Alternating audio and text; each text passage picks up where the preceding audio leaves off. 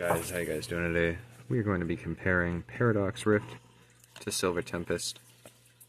Let's start off. You can pick your pack, who you think's going to win. We're going to start off with Silver Tempest here. See if we can or cannot pull this guy. Let's see what the pack luck is like. Maybe we can get ourselves a Lugia tonight, if we can get into it. It could be an error pack, you never know. Codes don't matter all the time. 4 to the back, to the front. I don't think there's a pack trick for Paradox, but... Or we can get the one Radiant we didn't pull on the live stream. The Radiant Jirachi. Would love to pull one for myself. We got a fan fee. Oh my god, I spoke it into existence. We got Radiant Jirachi. Okay.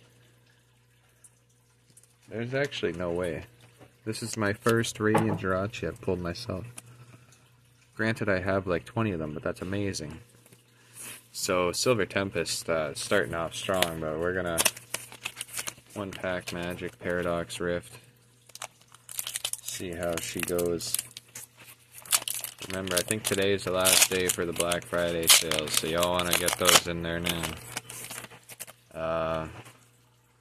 I don't think there's a pack trick.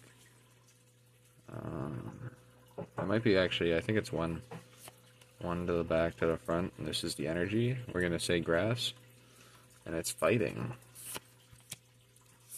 Pansage, Mr. Mantike, Electrocuting Leaves Mining. We got a Gabite, Tatsugiri, the dragon type, Dondozo, Tulip. Oh, these are the new, this is one of the new ancient cards. Ancient Earthen Vessel. Ooh, we got a Dottler, and we got a Steelix. I mean, I'll take a Dottler, alright?